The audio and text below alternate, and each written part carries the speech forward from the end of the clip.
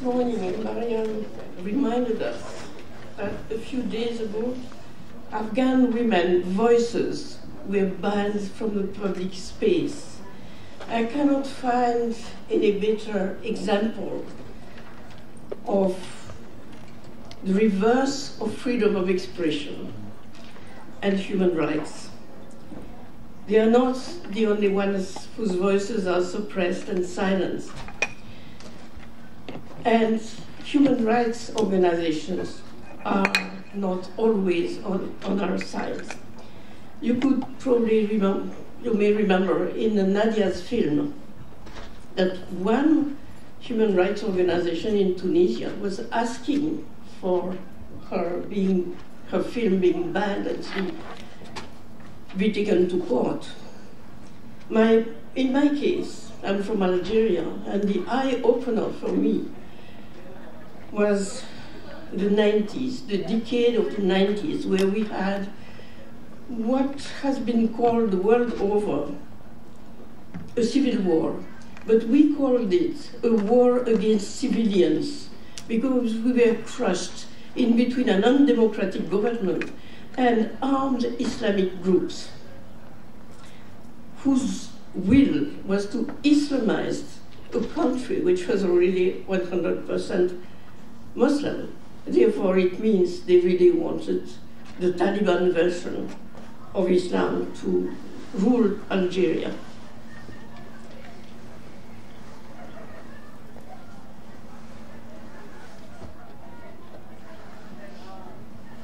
It's interesting that the GIA, the Islamic armed groups, was a sort of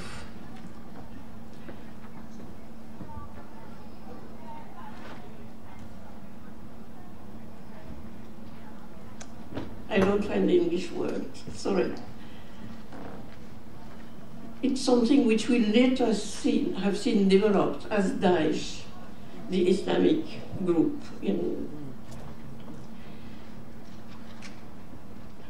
The GIA people, fighters, were, it's important to say, trained in Peshawar, Pakistan, with Iranian instructors, military instructors. So we can see how already they were working in a coalition which was an international, probably not only, unfortunately, the only international of today.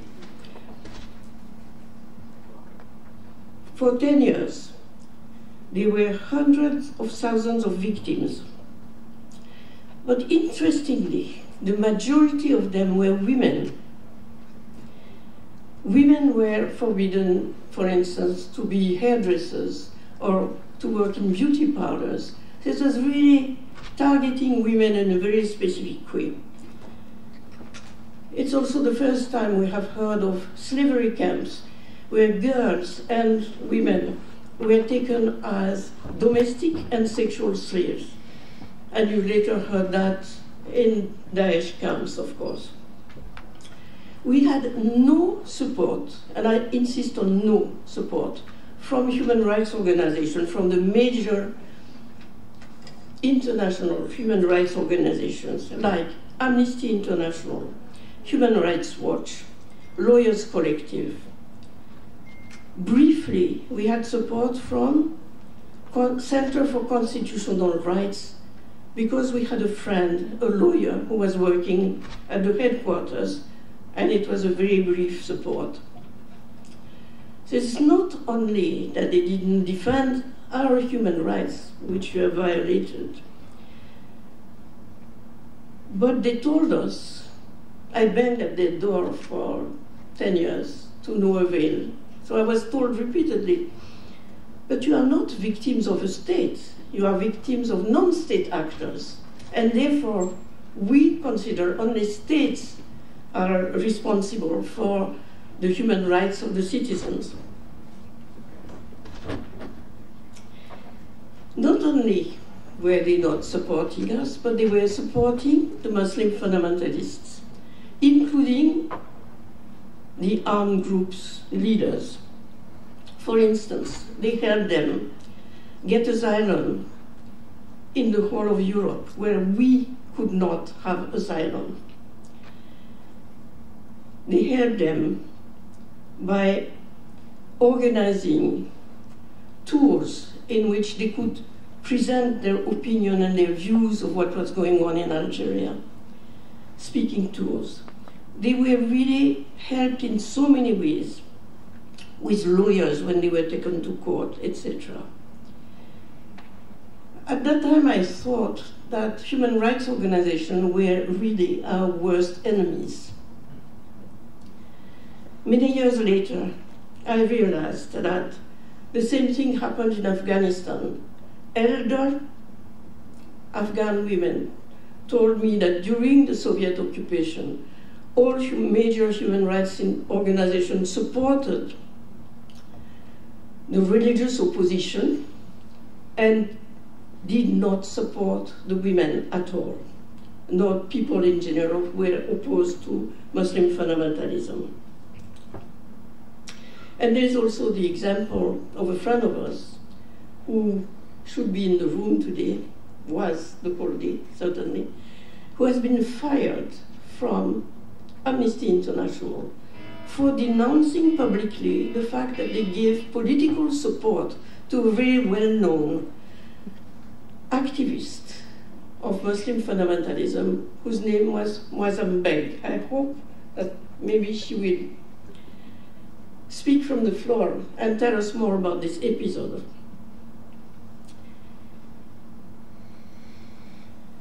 I personally felt the need to understand a little bit why such a nonsense could happen, that human rights organizations, which should have been on our side and fully on our side, were on the side of armed fundamentalists.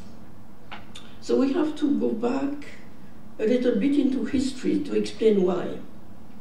The concepts of human rights and of laicity were born out of the French Revolution in 1789. I insist on I want to draw your attention to the fact that the word laicite, which is the French word, was used in the title of this panel, because it's very different from secularism. And it's one explanation, probably the major explanation for the attitude of human rights organizations. Taslima Nasrin, 20, 30 years ago, started using laicite as if it were an English word to raise awareness on the fact that secularism was pretty different. Laicite is the separation between state and religions. Article 1 of the law of 1905, which established laicity in France, states that the secular republic guarantees all citizens freedom of creed, freedom of religion, and freedom of practice. That's Article 1. So for me, it's very hard to understand how today people can say that it's against religions. Article 1 of the law, which is still in existence today. Article 2 states that the secular republic will not recognize religions, will not dialogue with their representatives, will not fund them, will not have any interaction with them, but citizens are perfectly entitled to having a religion and to practice it. And the secular republic guarantees this right. Secularism is a very different story. Secularism is defined as equal treatment by the state regarding all religions. So it means that it stops being an individual right, the right of the citizen. And by the way, initially, this was called the rights of man and of the citizen. I won't comment on man, but I will comment on the citizen. Why has the citizen, the individual citizen, been disappeared? It's now only the right, the human rights. Citizen is nowhere there. So that the rights The human rights are now in the hands of groups, whether religions, corporations, or you name it. But it has disappeared for the rights of the individual. This is a conceptual and political shift which has an enormous backlash on us today. It deprives the person from his human rights.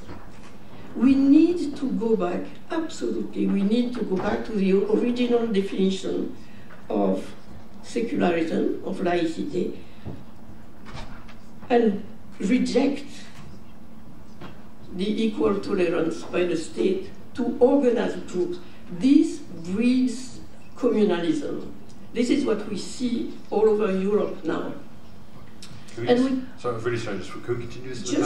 Okay, that's fine. Yeah. We cannot allow human rights organizations to support extreme right political organizations in the name of human rights. Muslim fundamentalists are not, definitely not, a religious movement. They're extremely ignorant about religion. They are an extreme right political force. And if you look at their statements, you will see that they are no different from Nazis and fascists. They believe they are the superior creed, not the superior race, but the superior creed. And in the name of that, they feel they have a right and duty to exterminate, to physically exterminate those who don't believe. Thank you. One sentence. And as far as women are concerned, they could actually replicate the fascist formula that women should be confined to church, replaced by mosque, kitchen, and cradle. This is what fundamentalists want us to be.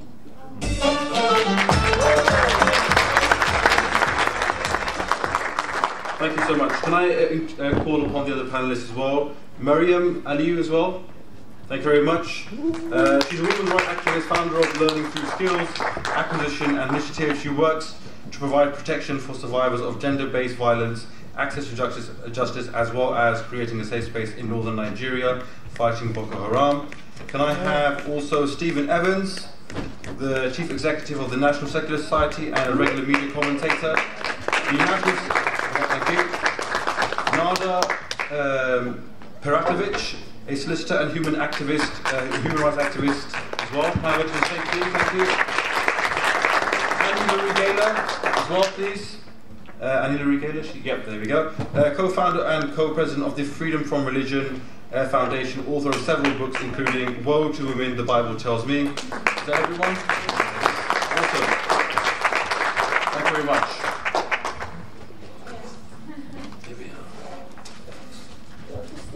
No, it's okay. Okay, thank you so much, everyone. Thank you. Yeah, it's fine. I'd like to open up. We've got quite a diverse panel here, ranging from Eastern Europe, America, Africa, UK as well. So we've got quite a range of, I suppose, experiences of secularism, Laicite as well. Can I start with actually Mariam, please? From Nigeria. So this is two Mariam. There's quite a lot of Mariam in this event, I realise as well. My sister's name is Mariam as well. Makes it better. Yeah. So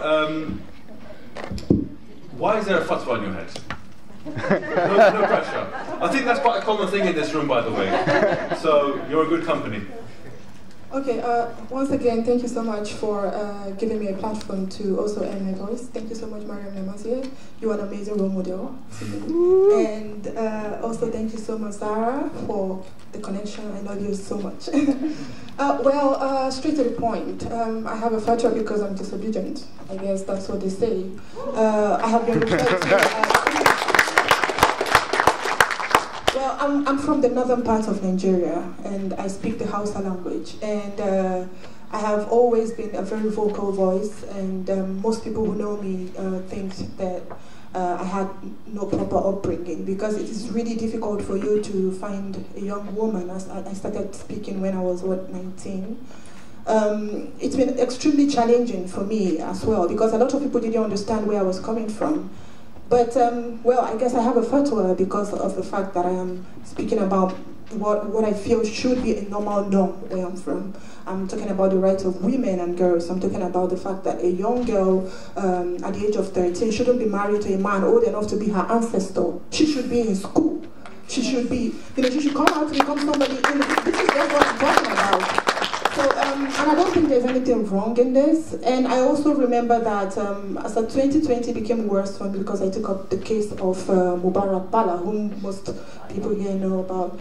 And I think also Mubarak's case kind of gave me a voice to be able to also come out and say a whole lot of other things. And before I knew it, my pictures were marked and it was already viral. And I was getting invited for questioning at the station, which Zara has been of tremendous help to me as well, and also Center for Inquiry, and so many other people.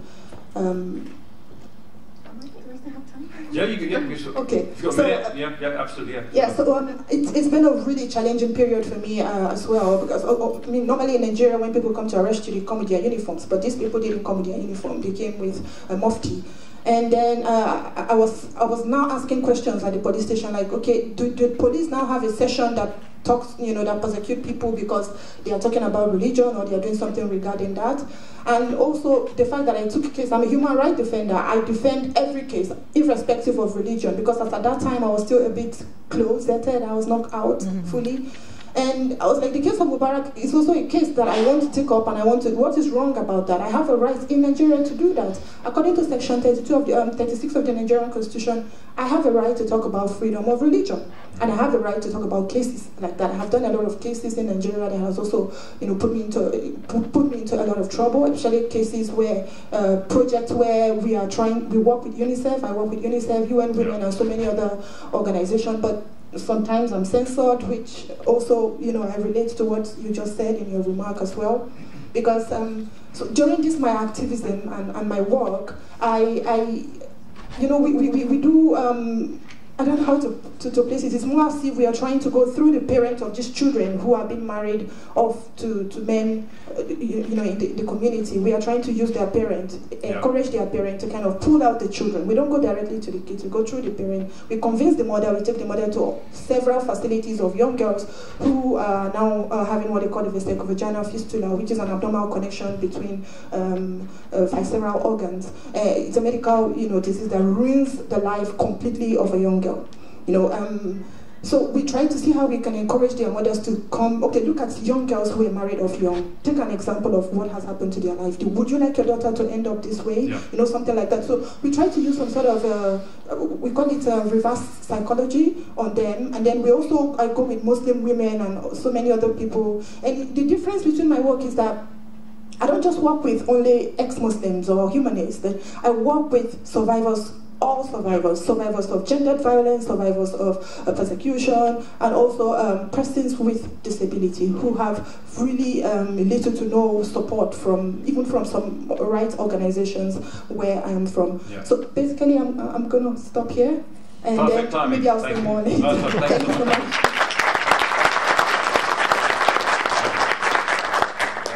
Stephen, what's happening in your neck of the woods in the UK? There's been a lot of ups and downs in the UK. I think a lot of soul searching. I don't know if that's what you want to say. Sort of trying to find our national sort of, you could say, home or language. A lot of the problems that are happening in, you would say, the Middle East or North Africa and Africa in general.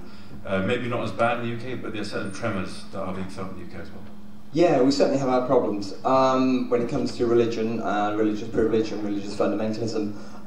We're not a secular state. Just quickly on the question of terminology, when I talk about secularism, my conception of secularism is very close to laicite. I think when you talk about your version of what you think secularism is, to me that's more a sort of multi-faithism, this idea that all religions have equal treatment. A levelling it. So in our country, for example, that would be a kind of levelling up. So Christianity at the moment, the Christian church has significant privileges in the UK. So the model of kind of multi-faithism would suggest that other religions need to have similar privileges. I'm all for levelling down and stripping all religions of their privileges. So just probably important to point out, when I talk about secularism, I'm more talking about something much closer to laicite. Of course, we don't have a secular state in the UK, not yet. That's something we're still working on. But we do have a largely secular society, and that's come off the back of many years, decades of dissent from secularists who, you know, the situation in the UK, we were formed as an organisation about 150 years ago. Since then, we've seen greater freedom of religion or belief.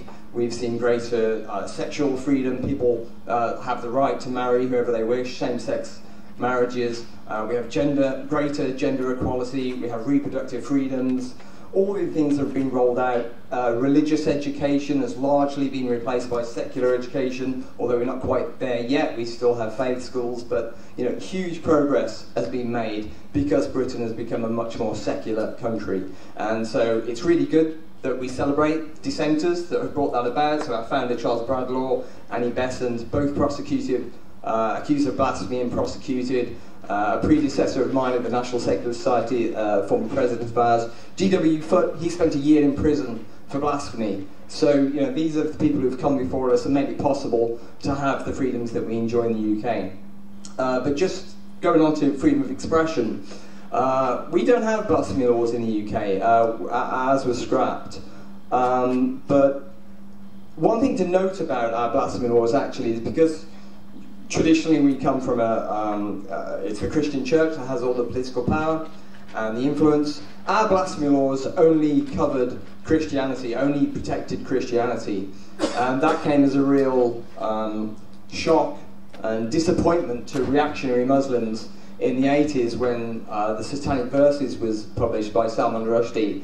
And reactionary Muslims wanted to use blasphemy laws to prosecute Salman Rushdie, but they couldn't. And I think that was part of the reason why it was possible to get rid of our blasphemy laws, because it was recognised that in a country that values equality and pluralism, to have a set of blasphemy laws that so clearly bias one particular religion, that just wasn't going to wash. So we managed to get rid of our blasphemy laws, but we, like is so often the case, there was a kind of quid pro quo, and racial and religious hatred laws came in instead. And as originally drafted, they would have criminalised, they would have outlawed expressions of dislike, antipathy, ridicule, insult, offensive words about religion. So it's the work of the National Secular Society and many others who've joined us on that cause to make sure that even with a religious and racial hatred act,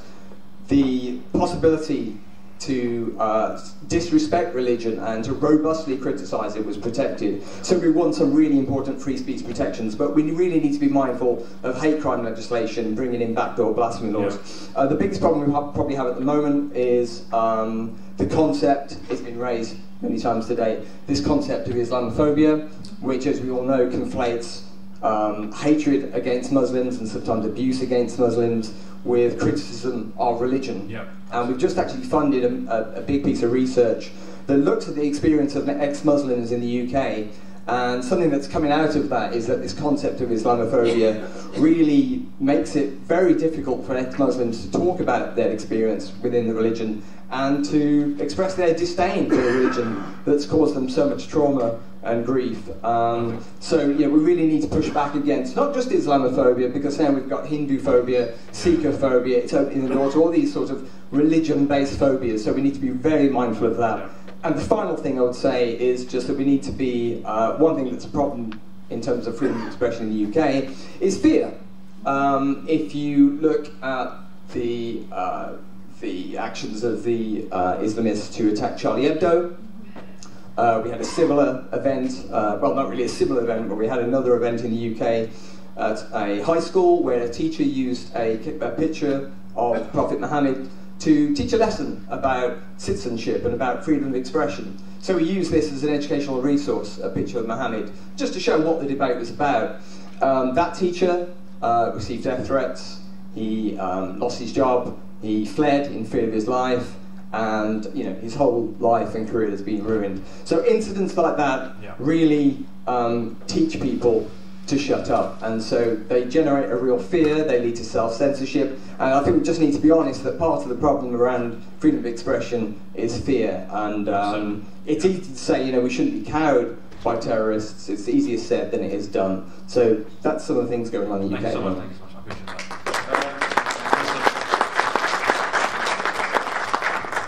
Nada from Croatia. Thanks so much. Tell me about what's happening in Croatia. It's not something, and maybe many people are not familiar with that region, but also how you mentioned like neocons have sort of infiltrated, and maybe there's some influence from America as well. So that'd be interesting to see what's happening in that region. Okay, thank you. First of all, I want to thank to Mariam and to everybody for this great conference. And I'm always so touched with all the experience of the ex-Muslims. I want to tell you that I hope one day I can tell you also the story of the Muslims from Balkan, especially the women, who during the Second World War, most of them, they put off their hijab and they went to the partisans to fight against the fascists and the Nazis. So this. But suddenly their granddaughters now put the hijab again on. So I want to tell you two stories. First of all, I will answer your question. It's about the network of neoconservatives in Croatia who are all intervened with the Polish, with the Americans, with the Russians. And this is what I have to read because and that after that I would like to say a few words about my organization, about my women's network for support for abortion, brave sisters. But this is in the second part. It's okay. Okay. I wanted only to remind you of some statistics, of some facts. And I will read it to be fast, not to.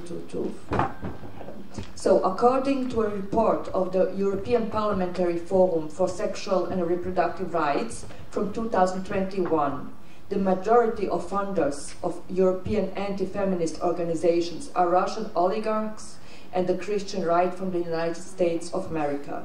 And now here their money they have, we can, I think, only dream of them. So the report identifies $707.2 million in anti-feminist funding over the year of 2009 till 2018 period, originating from the United States and the Russian Federation and Europe. It's very, it's very interesting how the comrades find that they have similar ground to fight against women's rights. Based on the available financial reports for 55 organizations in the period from 2009 and till 2018, it is evident that $81 million were donated from the US, 188 million from the Russian Federation, and 473 million from the EU. At the same time, the funds invested from the EU have almost tripled in just 1 decade. I wanted only to be short, but I have to mention some of these organizations. There is this organization, Tradition, Family and Property. They are from Poland. They were founded in South America. I will not tell all the story now from them. You can Google them for themselves. But they are all. This Catholic association has about $110 million get in these 9 years. but it is interesting that this is also from Poland. But in 2019, there was a new conflict, this time between Polish fundamentalists and this tradition family and private property organization, and the reason was identical real estate and millions of euros. So it's not about ideology, it's about money. Then we have also the Agenda Eurogroup. They call themselves since 2018 Vision Network Group. It's a lobby network composed of several hundred of the most powerful ultra-conservative organizations and political movements. They have the, probably Gaylor knows, the CEMB. Do you know them?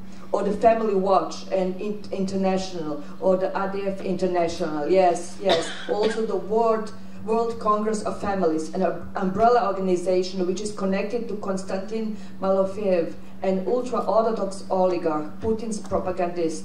His associate, Alexei Komov, led the Russian branch of the World Congress of Families and was on the board of Citizen Go.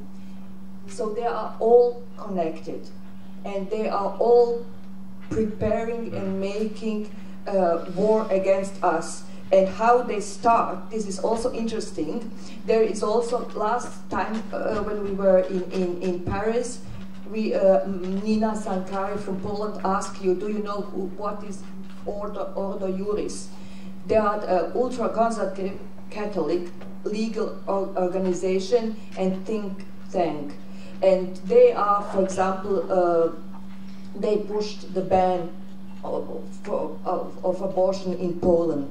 And these lobbying methods were shaped before in the level of United Nations with the help of the Russian Federation and also African countries. They managed to push a series of resolutions in the UN protecting the family.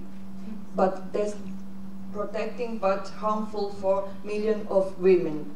And there are so many here names. I don't want to Maybe we can get into that. Yes. Please finish off. Please. Yes. Okay. This is. Sorry. I'm really. No. I feel really bad. Yeah. No. Please. Last thoughts. Yeah. No. Yeah. This I will explain when I. Okay. When we see the picture for the second part. Oh, perfect. Thank you so much. Thank you so much for that. I appreciate that. Also.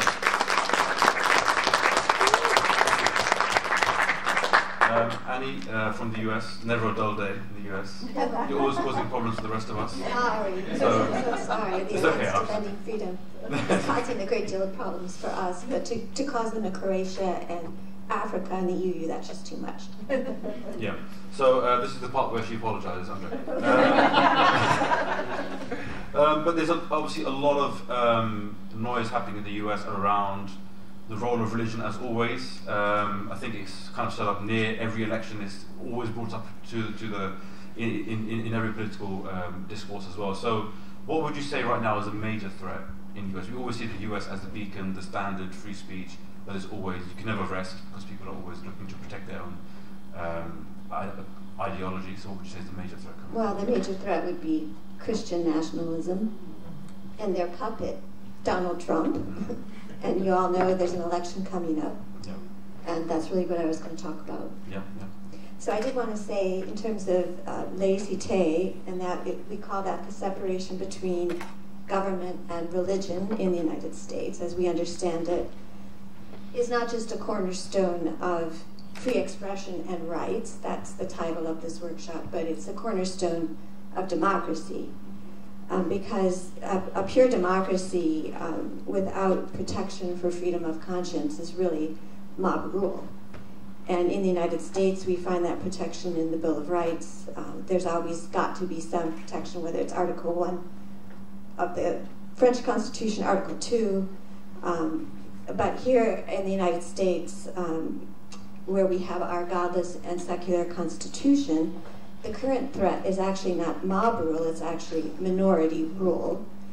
And that danger is coming from an attempt to take over our country by Christian nationalists, and white Christian nationalists, I should amend, who want to impose their dogma and their particular extremist, fundamentalist, or Catholic version of Christianity on the rest of us, while privileging themselves, and they really are the enemies of our Constitution.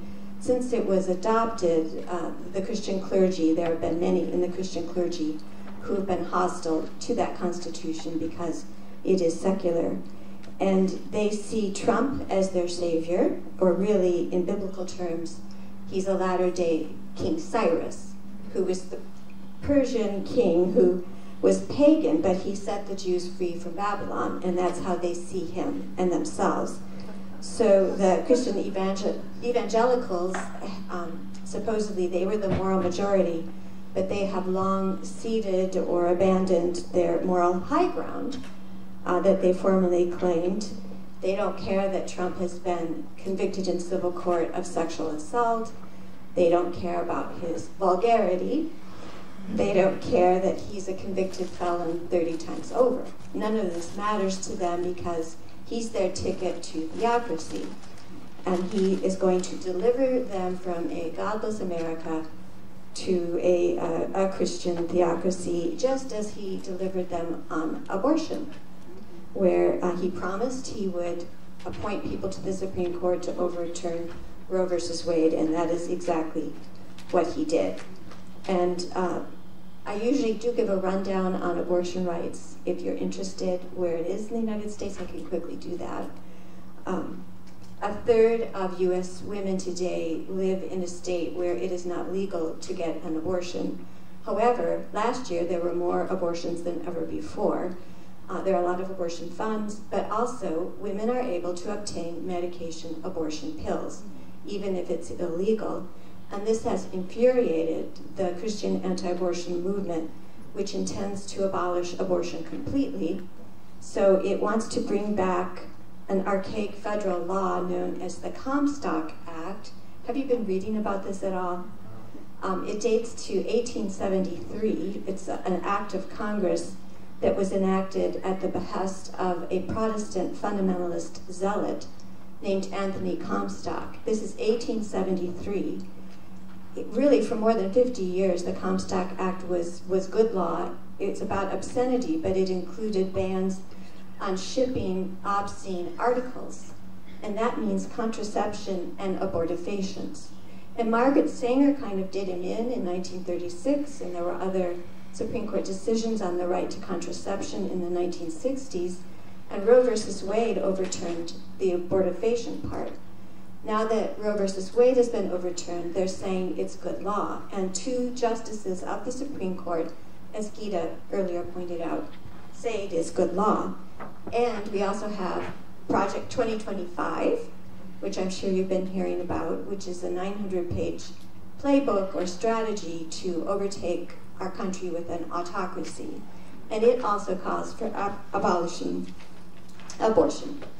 And so, I just want to conclude that we have great hope at the moment that we can restore some basic democratic principles in November. Dan and I live in a swing state. There are 7 swing states that are going to determine the outcome of the election, but it is so close. It is frightening that it is this close. It's almost impossible to understand. The only way you can understand it is religion. The America I grew up in was deferential to religion.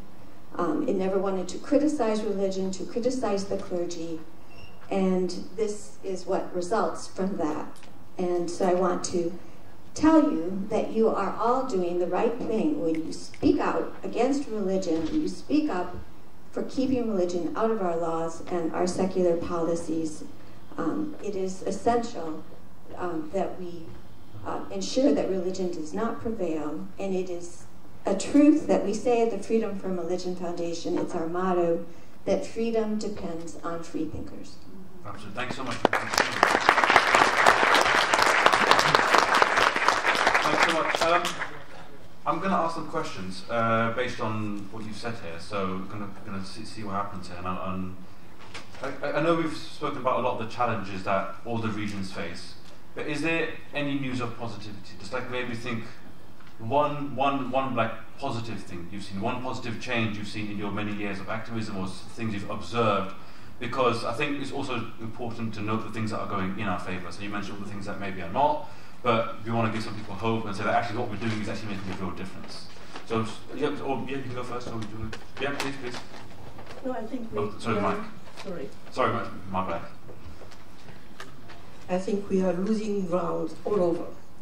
I think secularism as laicity, as separation, is disappearing, including in France, under the pressure of European institutions, amongst other things. And I would like to point one of the consequences it has, for instance, in the UK. The fact that the state recognizes religions and dialogue with them has led to different categories of citizens being ruled by different laws. Is this democracy? The religious laws, UK has a few hundred of what they call Sharia courts, religious courts for Muslims. These laws, supposedly religious laws, have not been voted. This is totally undemocratic. And they are not only not voted, but decreed by reactionary men who pretend they represent God. I think there is a real problem. Yeah, okay, thank you. Yeah. Any positives, sir? Anything? Okay, well, I think I would just say that no, there is absolutely not. But I feel. I'm not giving up. Maybe the next one. Okay, I think we are still struggling with people even knowing that they have rights in Nigeria, especially in northern Nigeria. For us, women and children still feel like their life and everything depends on whatever it is that the malams or the muftis or the sheikh said. I remember at the time when I started asking questions, I asked about why is it that women are always the ones that are suffering from literally everything. We are to be blamed for everything. It's like literally the problem that Khadija had with Muhammad is taken out on all of us, because I don't see any reason why someone would go into a cave and stay in a cave for 2-3 days. Of course you're going to hallucinate and you're going to start saying things, and then boom, the Quran, and boom.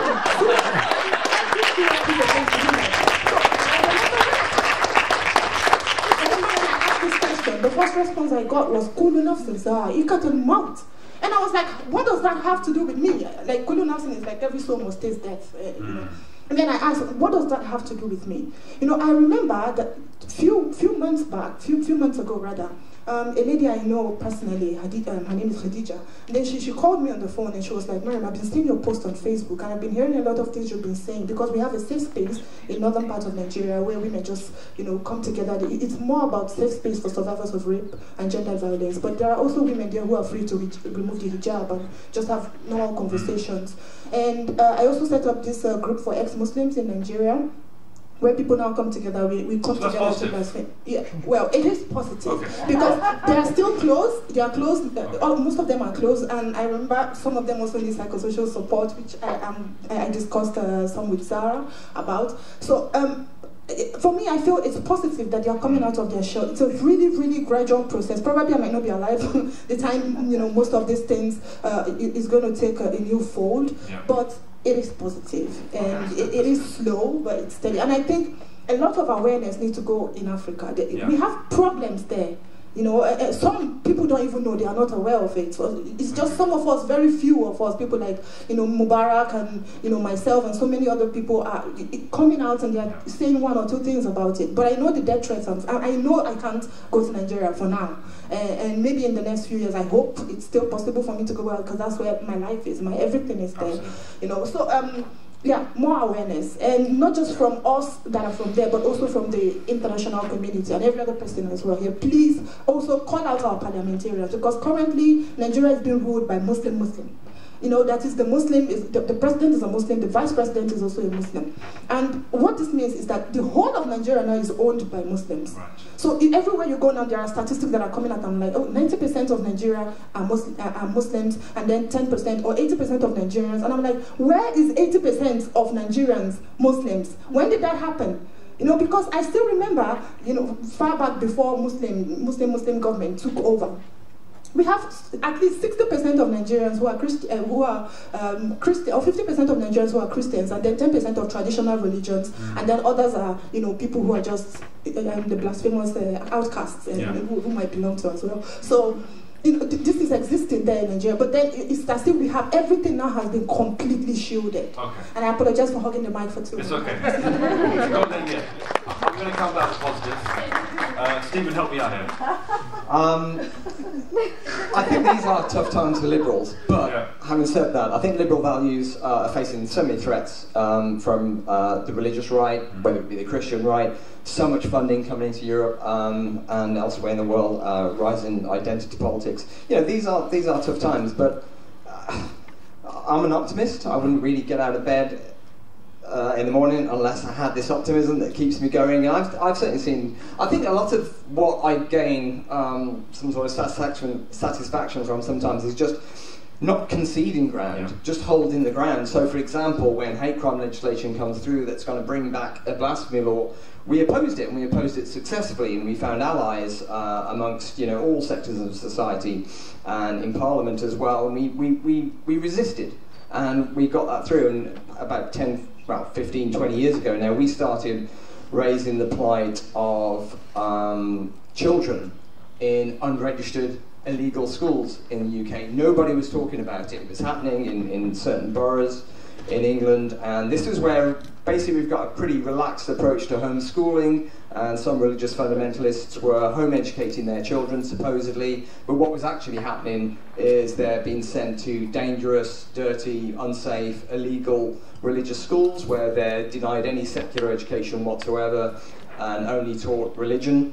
And we started, us and actually the Jewish Chronicle were quite good on this as well, then other organisations joined in, and over the years we've been making some noise about that, and Ofsted started getting very interested, the government started getting interested, so now we've seen progress on particular policy issues.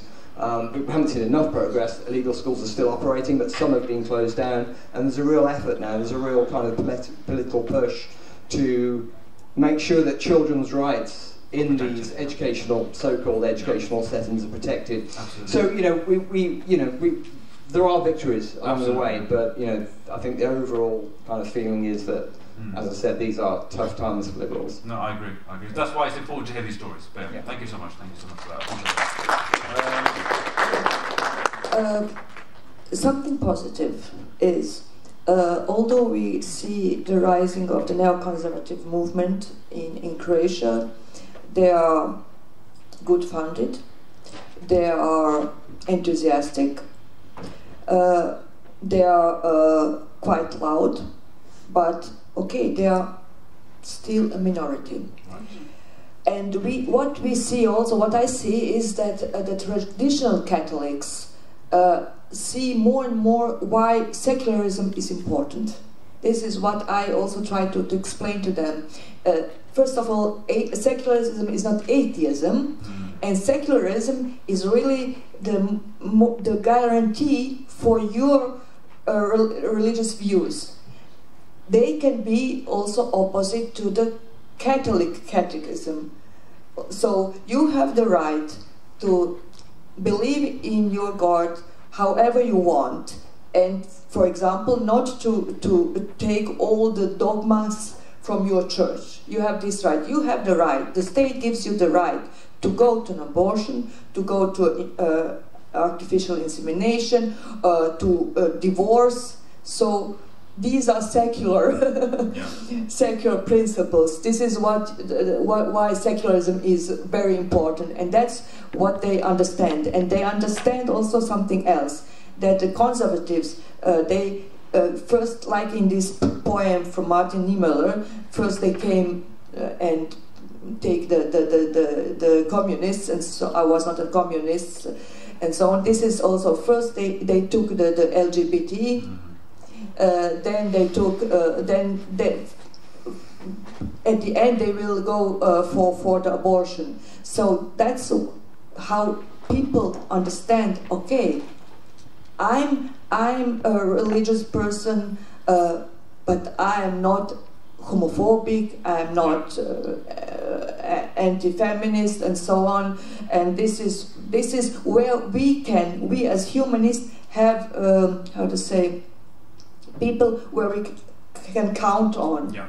Build up bridges. Yeah, that's why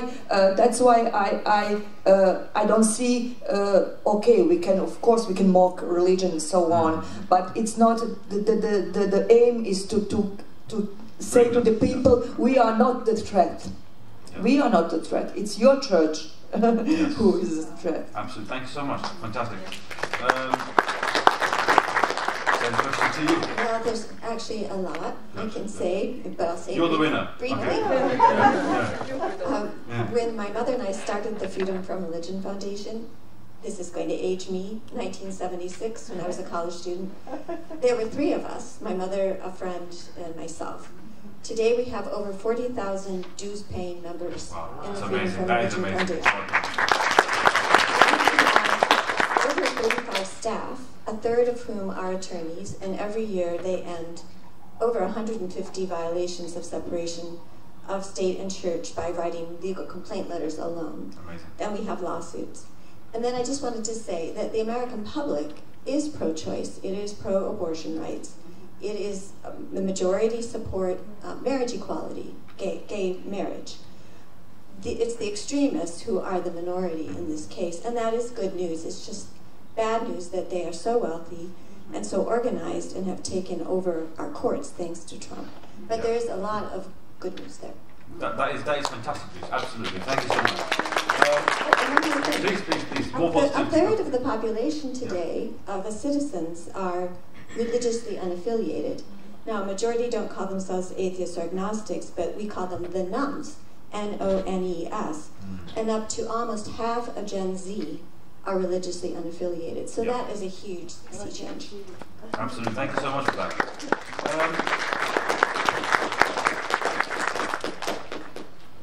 Speaking of free speech, what do you think is the scariest thing to say in your part of the world right now?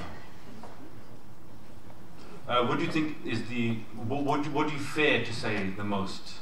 Let's say in your region, for example, in Algeria or Nigeria. What is the scariest thing? What is the biggest hurdle, you would say? I'm now living in France, and I can tell you for sure that secularism as separation is being eroded, and France is being pushed in a very fierce way to adopt equal tolerance by the state instead of separation. Right. So I think we are really losing ground in a very serious way. I believe that this is accepted so widely because it affects primarily women when we have specific laws for specific communities. For instance, Muslim fundamentalists are not requesting a change in criminal law. They request changes in personal law, which is what affects women most. And human rights organizations defend the rights of a community rather than the rights of women, which are being totally eroded. So the biggest problem is individual versus the community, the family, and I think this all comes back to subverting individual rights. And once that's gone, then everything else can follow pretty much. So I want to take some time for some questions. So very quickly, what's the biggest challenge for free speech in your area, please? Well, I think in Nigeria you can't even use the word even woman. They are scared of that word. Gender equality and free speech. Is it seen as like a Western? Yeah, they see it as a Western ideology, and they also see it as if you're a puppet of the West, being paid by the West to desecrate the holy sacraments of whatever it is that is happening down there. So, yeah. Awesome. Thank you so much. Perfect. It's interesting. Scariest thing to say? Well, after the Charlie Hebdo massacre, nobody showed a picture of Muhammad. After the Batley incident, no one showed an image of what the teacher used as a teaching resource. There's been various other incidences involving depictions of Muhammad. There's been a complete blackout, so that's clearly a no-go zone. I also think the gender identity debate has been pretty toxic for free expression in the UK as well, and everywhere else probably. We've seen so many people shut down, and the idea of having sensible, rational debate has just gone out the window, and people have been closed down and cancelled. So I think that's been pretty toxic as well recently, but I think maybe we're coming over the hill of that a little bit, I think. But still, it's the Prophet Muhammad. That's the ultimate taboo in the UK still, I would say. Absolutely. Okay, I wanted to ask, may you show the picture now? Yes, okay.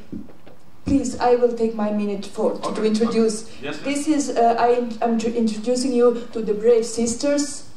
This is a women's abortion network. I will be very fast. So, in Croatia, abortion is legal, but the obstacles, there are many obstacles. The biggest obstacle is that 60%, maybe even 70% of the gynecologists in the 30 public hospitals are not performing abortion grounding on religious, because of religious reasons. They are taking this conscience of objection to say they don't want to perform it. This is the problem. The stigmatization of abortion is a problem. So feminist activism comes always from anger. I was angry at this, what happened to women. That women, when they call the hospital, they will say to you, oh no, we don't do it here. Or women who go to make an abortion, they try to pursue them, no, don't do it, why? Or they show them the monitor, they show them they let them hear the heartbeat. And I was so angry, and I founded this Women's Abortion Network. We have our site here. Hrabra means brave, brave sisters. And in these 3 years, we supported over 700 women. We supported them that they get the abortion. We supported them with information where they can go, how they can go, where everything. And what I wanted to show, only these 3 pictures in the middle. You see, this picture is the so-called March of Life.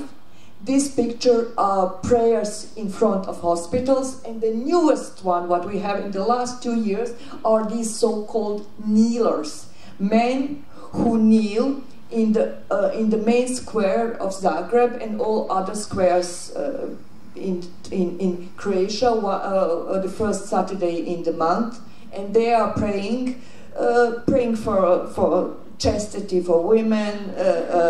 Yes, we want the Iran regime, of course, against abortion and so on. And you see us here on the right. Yes, this is me in front of a kneeler saying, go out from my uterus. These are my brave sisters who are telling, and this is the most important thing, feminist solidarity. Every woman who contacts us, we don't judge, we don't ask, we help her, we understand her, we know why it's enough stigmatization, we are here to help her, and that's why woman to woman, how the homo hominis lupus, we say woman to woman is a brave sister. Thank you.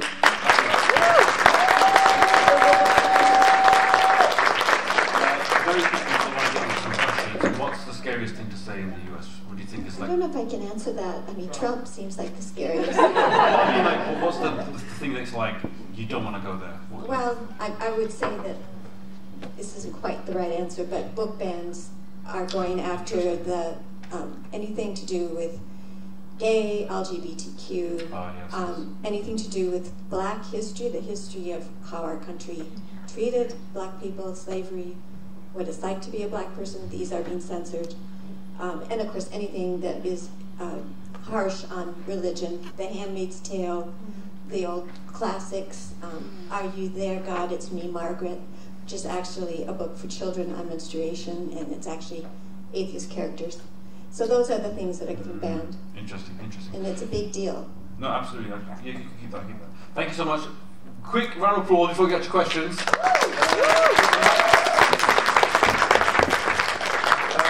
Take 2 questions and then we'll... Yeah? Oh, you got a question? Do you get priority or should we... No. Okay. I've got the microphone. I'm first. Yeah, for the question there. Okay. Can I have 2 questions if you don't mind? One please. One. Okay. So, I'm going to ask Stefan. I do remember last December in Paris, I talked to Megan Manson, your colleagues probably, and she said almost the same thing that you said, like, I believe like National Secular Society doesn't recognize UK as a secular country. I want to know your reason. Why is that? And my second part of the question would be, how is the different? I mean, how it's going to affect the life of the citizens comparing to, for example, a country like France, where there's Laicite there.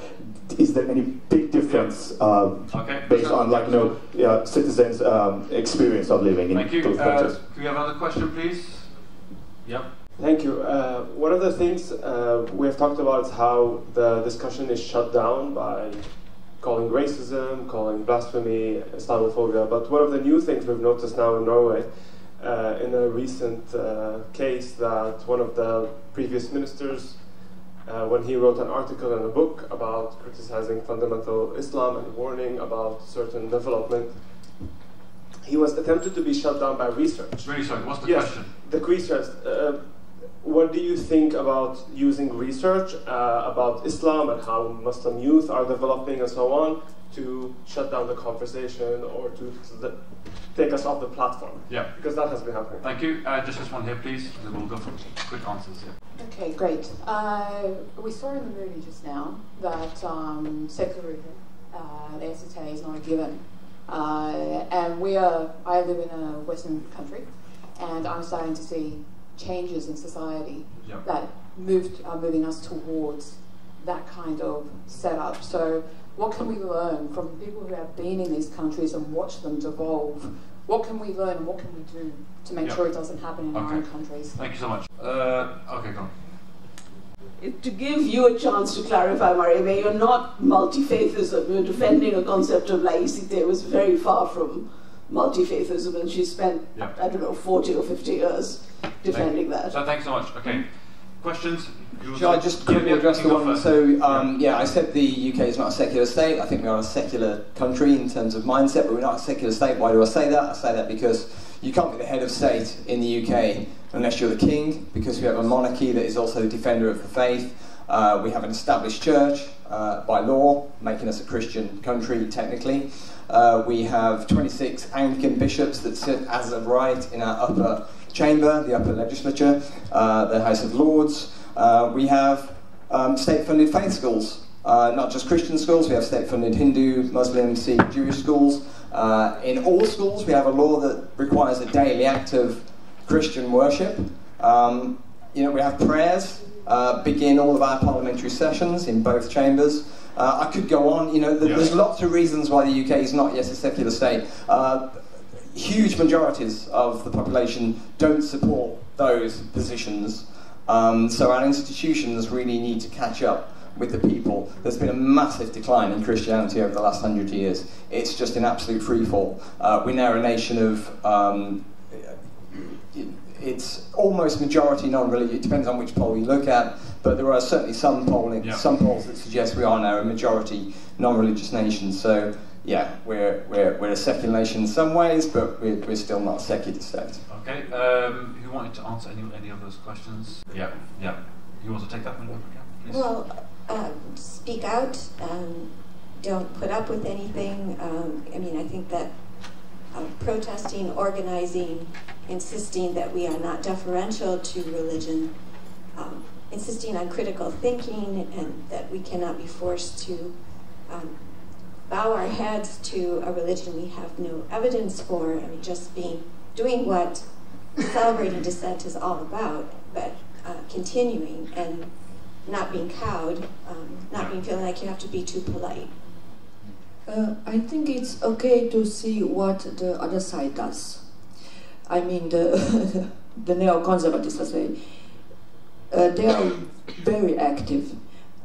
Sometimes I have a problem that I see that in the group where I am, that always the same 50 people are active, going on the street and so on. So I think we should be more active. We should more making networking together, more strategic planning, not always to answer to some, to be a reaction, but to be an action. This is the problem. And this means, yes, I have to say it, we liberals or lefts are a little bit lazy, and we are always Facebook warriors, but if you have to go to the street, if you have to make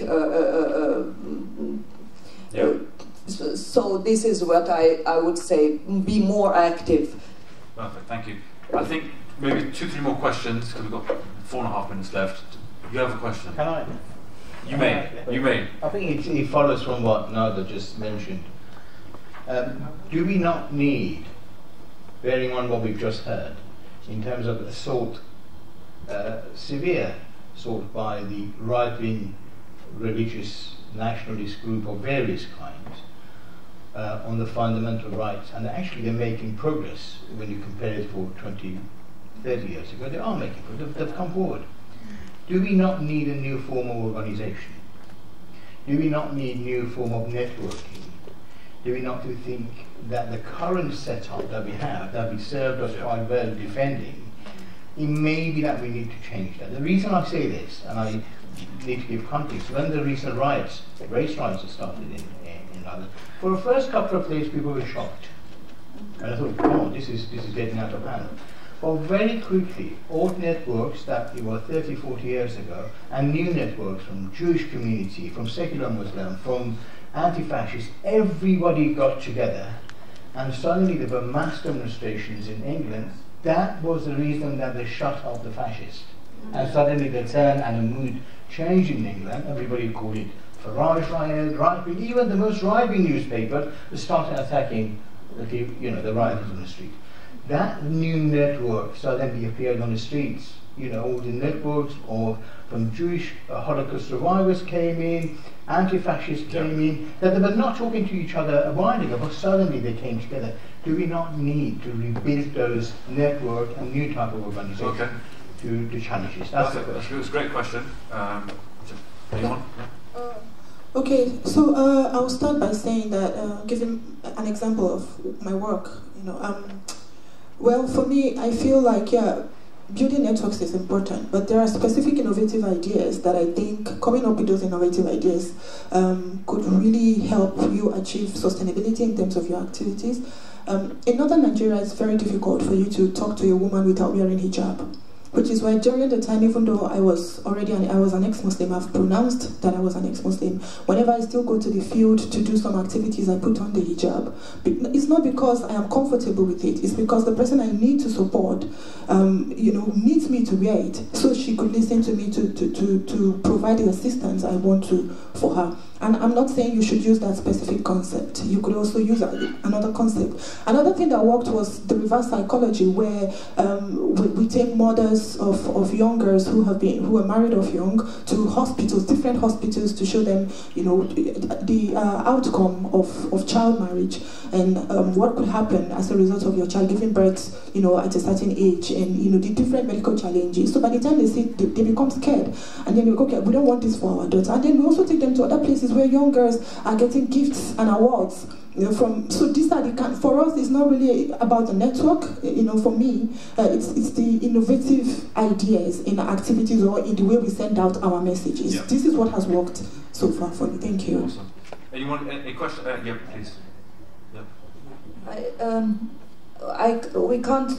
We can't talk so idealistic, so come together and so on, because the problem, I see the problem is that all organization, women's organization or lefts or LGBTs, they are so in their projectization stuff. They are focusing on their projects to live, to be. And that's the problem. We have no money. We do everything on, and it is very exhausting. So what you suggest, or what would be great, really needs people who have money and who can pay for this work. This is so don't idolize. We can do it for 1 year or so, but if you want to do it strategically, like these people are doing, we need funds. And then there is an organization. But so, as I said to you, always the same 10, 20 or 50 people are going to the streets. That's the reality. Awesome. Thank you, everyone. I think time is up now. No, okay, so time is up. Thank you so much for that question. No, thank you for all your questions. Thank you, everyone.